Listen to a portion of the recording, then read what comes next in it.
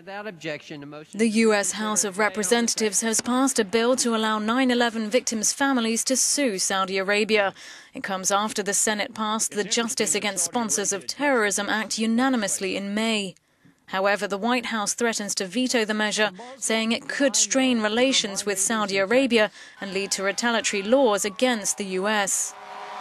Families of the 9/11 terror attack victims have been trying to sue the Saudi government for their alleged support of the men who hijacked the planes which were flown into the Twin Towers. 15 of the 19 hijackers were Saudi. Saudi Arabia opposes the bill and denies any involvement in the attacks. The vote came after House members sang "God Bless America" on Capitol Hill to commemorate 9/11, just as they had done immediately after the attacks in 2001.